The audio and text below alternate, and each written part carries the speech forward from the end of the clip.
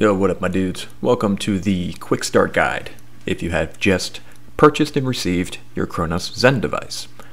Now, just wanted to let you guys know there are going to be some updates on my channel. Here's some of the projects and videos that I currently have in the works, so you guys have an idea of what we're working on and what we're going after and what to look forward to.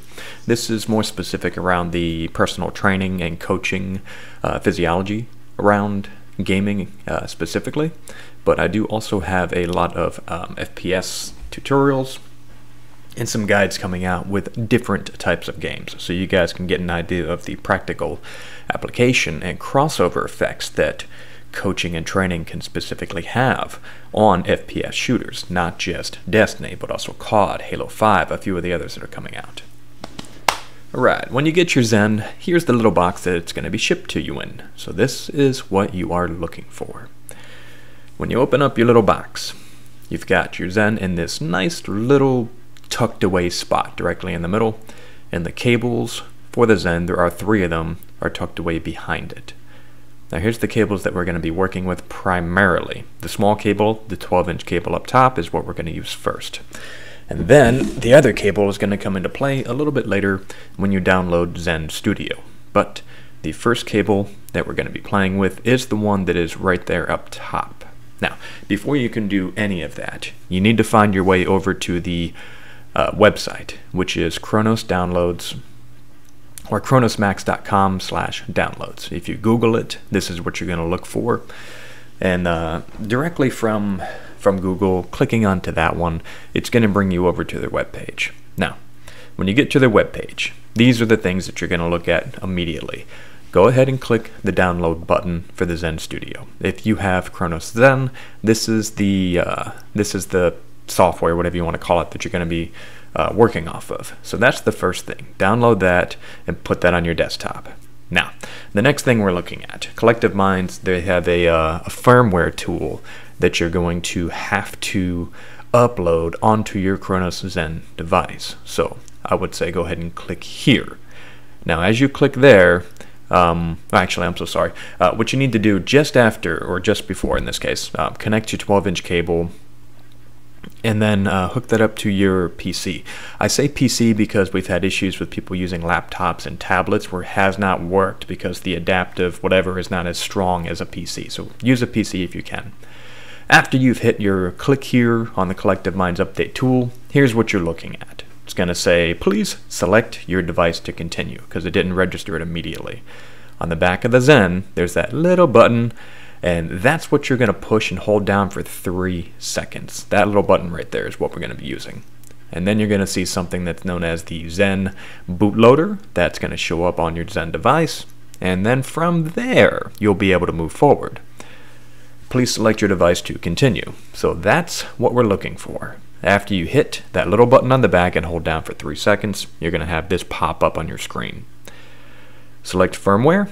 Now, this is specific. Go ahead and hit continue and everything should go as planned, and this should just download onto your device. But save this step for later and come back to it if you get an error. So, going back to the firmware. Go ahead and hit continue. And right after you hit continue, here's what we're looking at. It's going to say begin update. It does have the other older versions, but this is the one we're looking at. The one that is the most updated as of right now. Hit that, you're going to get the screen that says flashing firmware. Please wait. Dun dun dun. So waiting and waiting, it's going to go ahead and upload onto your Zen device, and then update complete. You don't need to hit start over. I'd say just go ahead and exit out of all of this. Now, here's what you're going to need next. You're going to need this cable. That cable needs to be hooked up to the right side of the Zen. I'm going to give you a quick photo shot of that. There you go. Hook that into your computer. You may get a screen that says you need to update a little bit more. You shouldn't, but you might, so just be aware of that. Now, here's where the Zen itself needs to be registered. What we're looking for when you plug in that bigger cable to the right side of the device is essentially an update, and it's going to take you to this page, and all the cool things up top, the tabs that I just mentioned before, these are what you're going to be working with. Now, moving along, once everything's updated and you move along, hit the programmer button tab, and here's where it's going to take you. You got your left side right there full of cool little things that you can check out. You've got your games right here that you can scroll through, and there's a ton of them that you can look at. And you got 8 different spots that you can put different settings into. So that's pretty cool. 8 different loadouts, potential loadouts. Scroll down to the game you want. We are going to pick Destiny 2. And then after you scroll and bring that down, you're going to get this to pop up. And that is where you're going to do a lot of the work to update the settings that you prefer for your in-game whatever. Now, right after you're done doing whatever you need to do and putting everything in there, hit that button right there, that little button, the home plate. It's going to save everything. You'll get an animation saying success, and then from there we're going to work on hooking it up to your Xbox or your PS4. Now this is how I hook it up. You can take your 12-inch cable and use that to hook up directly into your Xbox. If you have the Xbox Elite cable, that's what I would suggest using, hooking that up into the right port of the Zen device itself. From there, you're going to see that it's going to pop up and the light's going to turn green. That means tournament mode. And then scroll through by pressing that button on the right there, and you'll see here is spot number 1, Destiny 2. Now I wanted to give you an example of in-game footage of me testing something.